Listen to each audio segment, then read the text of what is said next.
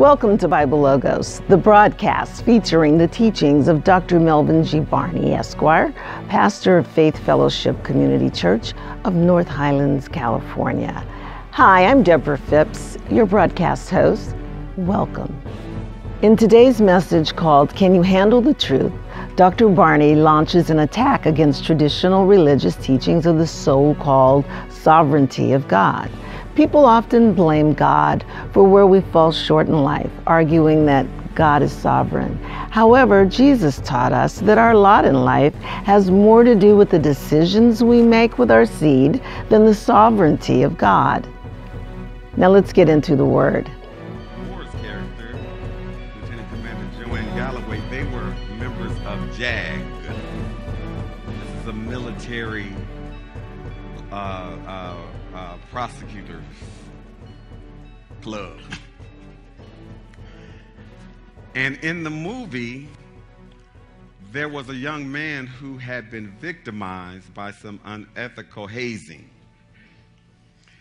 And they were sent to investigate, they were assigned to investigate that crime and to bring to justice whoever would have been responsible.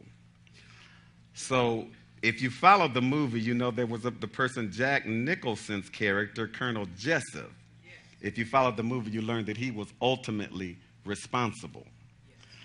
And one of the biggest scenes from the movie occurred in Tom Cruise's examination of him.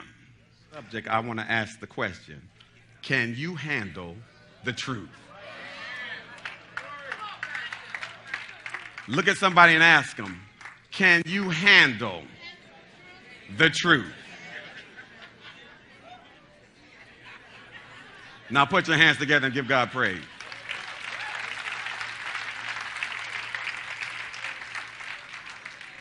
Oftentimes when we have grown up in church, as many of us have, there are so many things that we have been indoctrinated to.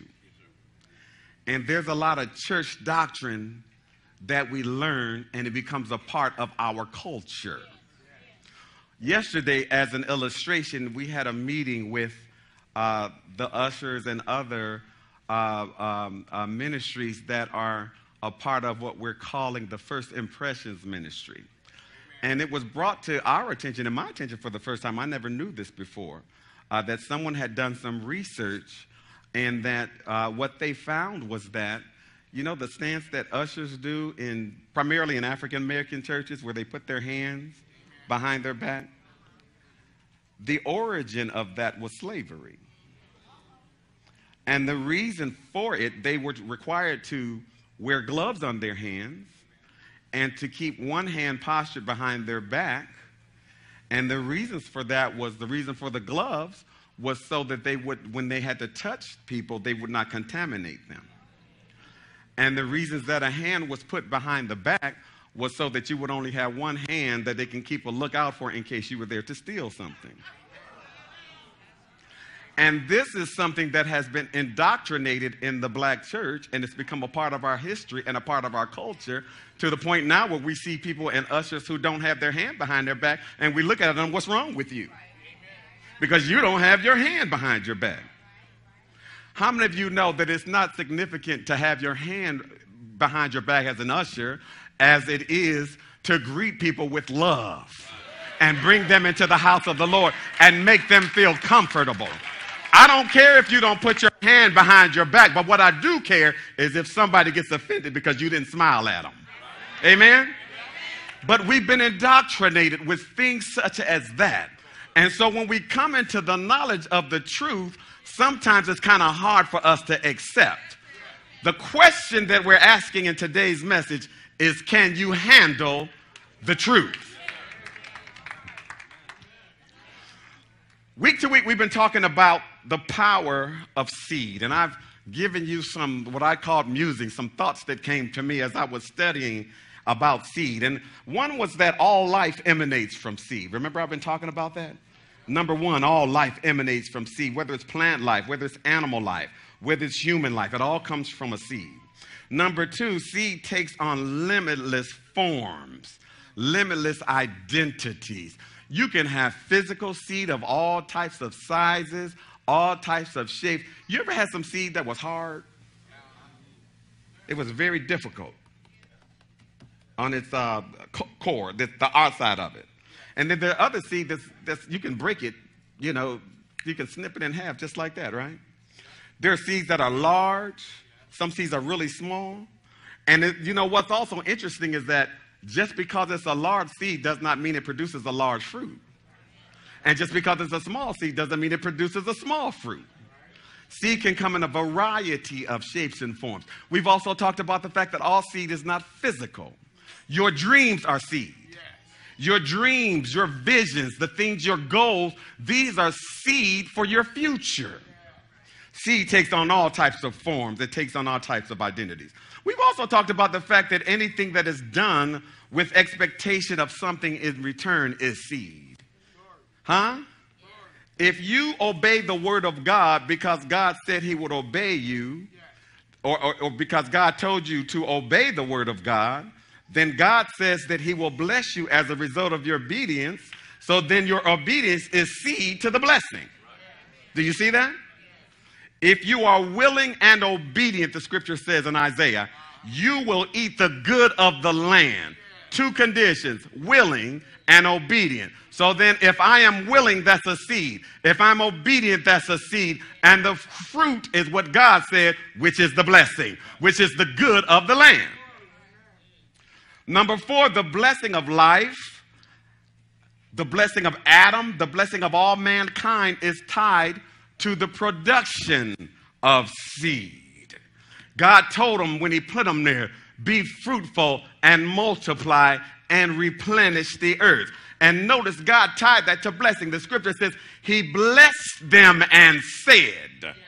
So then what he said to them was the blessing. What was the blessing? To be fruitful and to multiply. And then number 5, we've talked about the fact that where there is seed, there is power to produce life. Anywhere there is seed, that is power to produce something.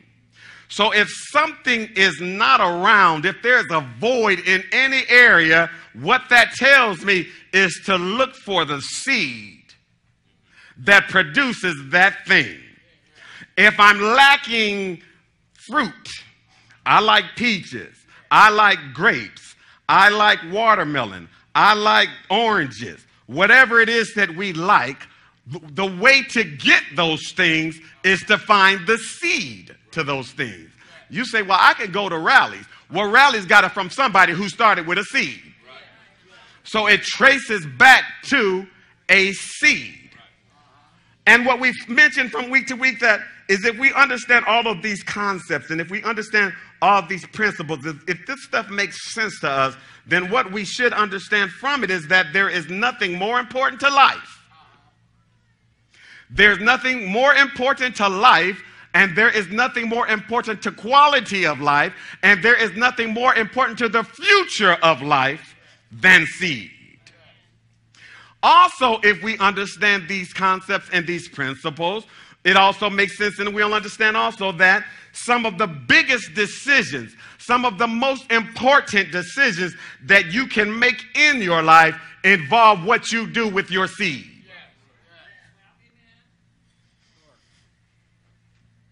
Some of the most important decisions that you can possibly make in life involve what you do with your seed.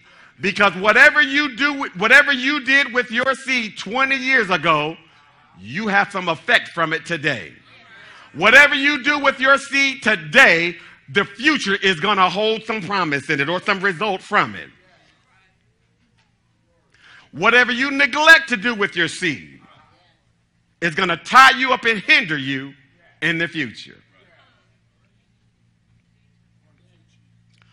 We've also talked about the fact that in order to survive, in order to flourish, in order to do well, you've got to know what to do with your seed. You've got to know what to do with your seed. And so because of the significance of seed, and because the enemy is privy to this, he knows that if he wants to take you out, if he wants to destroy your future, one of the most effective ways that he can do that is to come after your seed.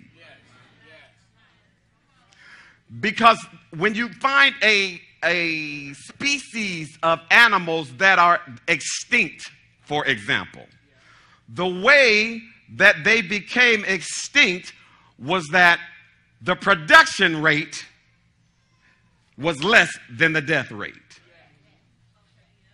There were more dying than there were more being born. And as a result of that, they became extinct. So Satan knows, if I want to take her out in a certain area, go after the seed. And that brings us to Mark chapter 4, which gives us the parable of the sower. And last week we looked at the different things that Jesus described in Mark chapter 4 that can be the result of what you do with your seed. He said one category, he called them wayside. And he said wayside are those who hear the word, but Satan comes immediately in order to steal the word that was sown in their heart. The word comes and you reject it, like you're playing baseball. You bat it back because you don't believe it. You don't receive it. I don't believe that counts. I don't believe that happens today. I don't believe that's applicable. In the church, sometimes we use this term called the sovereignty of God. And we say because we believe that God is sovereign, we believe he can do what he wants to do, when he wants to do, how he wants to do. Right? And yet the Bible, see, that's what we say. But the Bible says that Jesus was in a certain town where he could not do any mighty miracles there because of their unbelief. Your unbelief can stop the power of a sovereign God. Then we talked about stony ground. Stony ground are those who hear the word. They immediately receive it with gladness. However, the scripture says they don't have any root in themselves. And so they endure for a time. But when tribulation, and that scripture, notice that scripture. It doesn't say if tribulation comes. It doesn't say if persecution comes. It says when. Look at somebody and say, it's coming. It's coming. Tribulation is coming. Even, you know, some folk make you feel like if you get saved, you don't gonna ever have no trouble again. Huh? I'm wrapped up in the master's arms. And as a result of that, I'm not going to ever experience any hardship. I'm not going to ever experience any trouble. Nothing's ever going to go wrong. And then 3 weeks later, you find out the truth. The scripture teaches us that when tribulation and persecution comes, if you're stony ground, you don't have any root in yourself, and so you get mad. You get offended. And you walk away. The Bible says that's stony ground. Look at somebody and say, that ain't me. Look at somebody and say, that ain't me. The next category that Jesus identified with thorns. He said those who are sown among thorns. And he describes those as the ones who hear the word. Notice they hear the word. It says in that case, however, the cares of the world. Lord, there's just so much hardship in the world today. Lord, we don't know what's going to happen when we wake up tomorrow. Lord, you see all this unrest that's going on. The devil is just taking over the world. And you're so focused and you're so consumed and you're so concentrated on those things that you disregard the power of God. and you disregard the word of God, and you disregard the power of your prayer. Because if my people would humble themselves and pray and seek my face and turn from their wicked ways, then will I hear from heaven, I will forgive their sin, and I will heal their land. God is able to heal the land.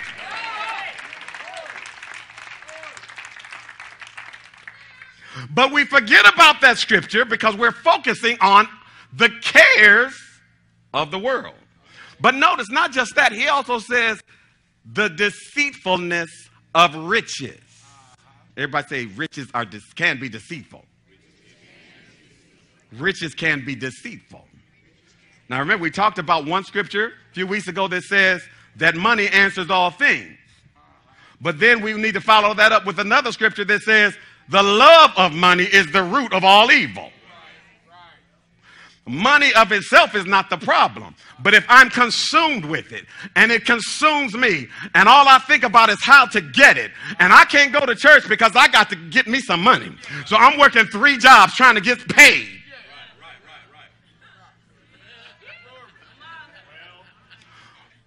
Or I'm working all kind of strange hours where, I can't go to church because I need to rest today. Because I work 6 days a week. Because I got to get myself some security. You better put your security in him. Because if your security is in it, it fades away. It is like a vapor. It gets stolen. Moth eats it. Other stuff corrupts it. The stock market failed and caused folk who were trusting in money to lose their mind. But he says those things choke the word. And then he said other things, just other stuff. That's just, I'm just so burdened. Well, why are you burdened? I don't even know.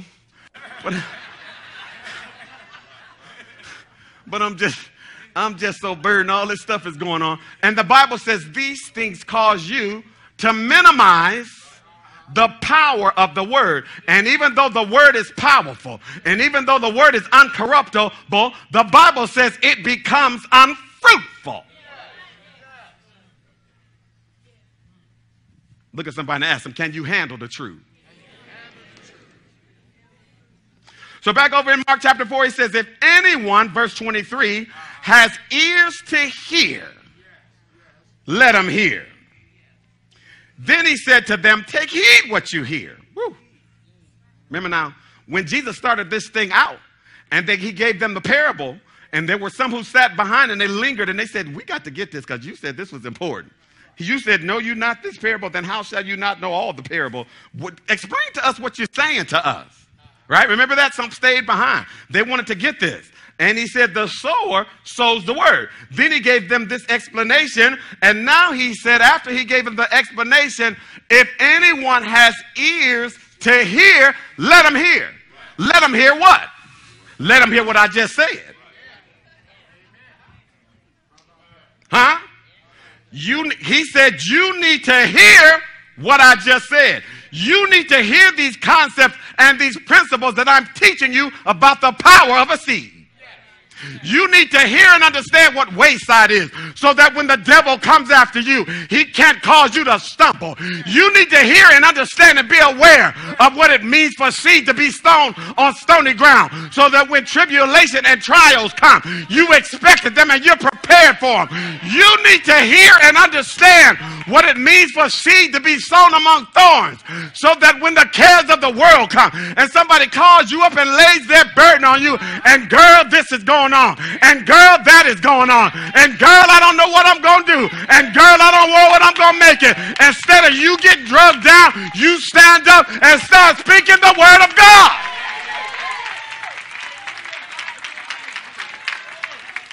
Jesus said, if any man has ears to hear, let him hear.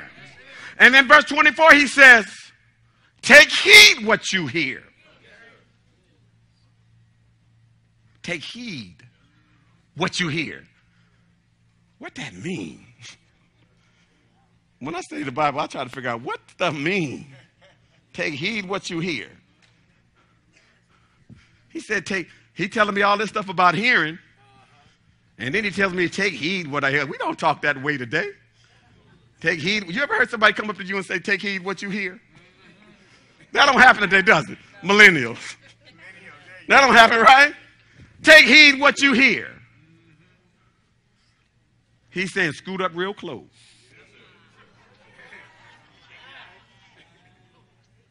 He said, you better give me your undivided attention. He said, you better filter the stuff that you let get into your ear gate. He said, don't let everybody put all their poison on you. Don't be people's garbage can, people's dump truck. Take heed what you hear. You can't listen to everything because it's designed to paralyze and choke and smother the word.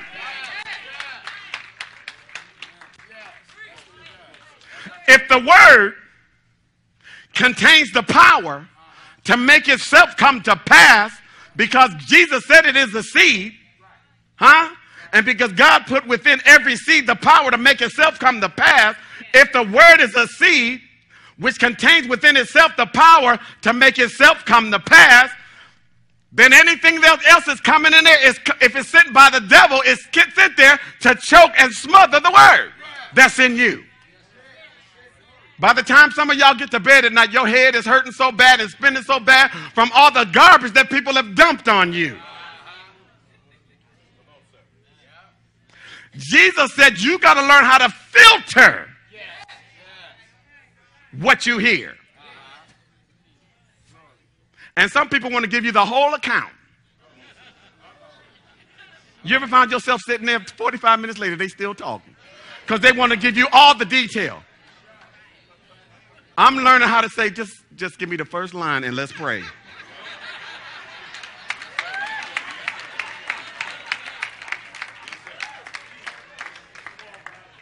What we trying to accomplish, what we trying to get to, and let's pray. I can't be Dr. Phil for you. I can't be Oprah for you. I can't be, we don't have no couch in here for you to lay down on. I'm not here to give you therapy. I'm here to pray. I'm here to get you delivered. I'm here to get you set free. And me hearing your story and everything that you went to is not going to get you set free. It's going to make you feel better until you see the next person that you can dump on.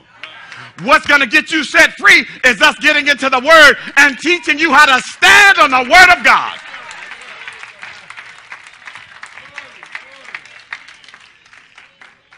Look at somebody and say, can you handle the truth? So he says to them, take heed what you hear.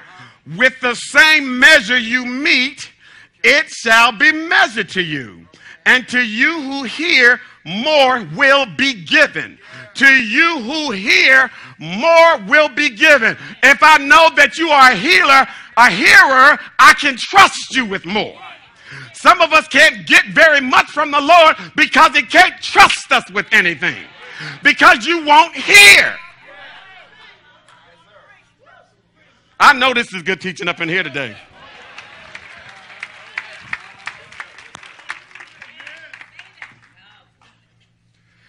To you who hear, more will be given. Who's talking here? Jesus is talking. Do we know what He's talking about? Huh? Y'all don't sound confident in Him. Does Jesus know what He's talking about? Jesus said, to those who hear, more will be given. That's why the devil wants to distract you and keep you from hearing. So that you can turn around with your religious self and say, well, the Lord giveth and the Lord taketh away. Blessed be the name of the Lord. Take a scripture and quote it out of context. Or so you can say, well, it's the sovereign will of God. It's the sovereign will of God for me to be in this state. It's not the sovereign will of God. Get in His word and stop.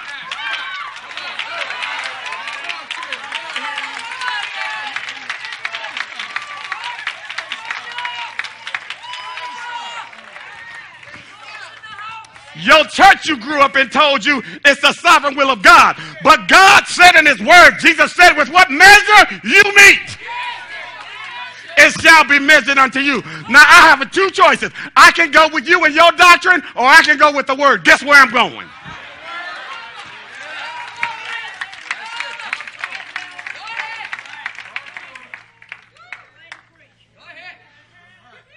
We're going to do part 2 next week. Stand to your feet.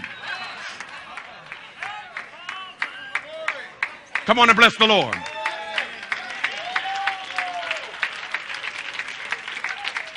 Come on and bless the Lord. We're going to get set free up in here. We're going to get delivered up in here. We're going to get the victory up in here. We're not going to be defeated. We're not going to walk around with our heads down talking about all this burden we carry. We're going to walk in the victory of God. We're going to walk in the power of the Holy Ghost up in here.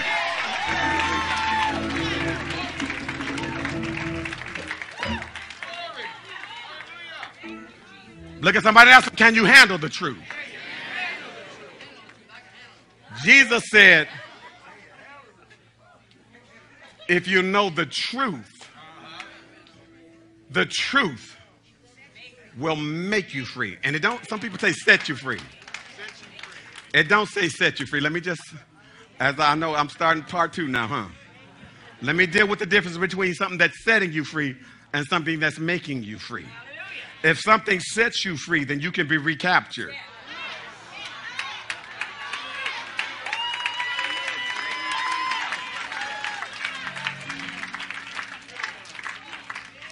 Jesus didn't say set you free. He said make you free. Because if he makes you free, you're free indeed. In today's message, we learned that the Lord has shifted the responsibility for where we land in life onto us. You cannot blame God. You cannot play the victim. It's all about the decisions you make with your seed. If these messages are a blessing to you, please write us and support us at Bible Logos, the broadcast, care of Faith Fellowship Community Church, 5937 Watt Avenue, North Highlands, California, 95660. Please enclose a generous donation to help us broadcast these messages on the air. For more of the ministry of Dr. Melvin G. Barney, Esquire, you can join us every Sunday morning at 10 a.m. sharp for the ultimate worship experience. That's the Faith Fellowship Community Church located at 5937 Watt Avenue, the city of North Highlands, California. You can also find us online. Our web address is faithfellowshiplive.org. You can connect with us on our Facebook page at facebook.com/Faith Fellowship Live. Or you can download our mobile app from the Apple App Store or the Google Play Store. Just enter Faith Fellowship Community Church in the search bar. I'm Deborah Phipps, and I want you to remember that the sower sows the word, and therefore it is with whatever measure you meet that it shall be measured unto you again.